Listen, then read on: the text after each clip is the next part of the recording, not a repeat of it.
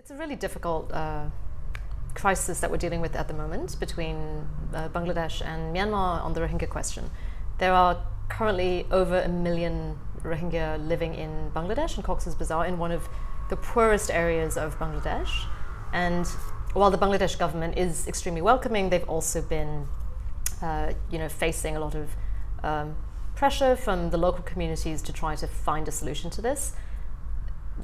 I think it's not a very feasible solution, but I do think that what needs to happen actually is really political will on the side of Myanmar to find a way to not only accept a return of the refugees physically, but actually also to really extend basic rights to these refugees. And I think the Myanmar government has shifted a little bit in terms of being willing at least to explore some issues, but I think that some of the fundamental ones, such as freedom of movement, citizenship, and return to the original land of the refugees, those issues have not yet been dealt with. And I really don't think that there's a better solution than actually working with Myanmar to find a way to be able to address those issues.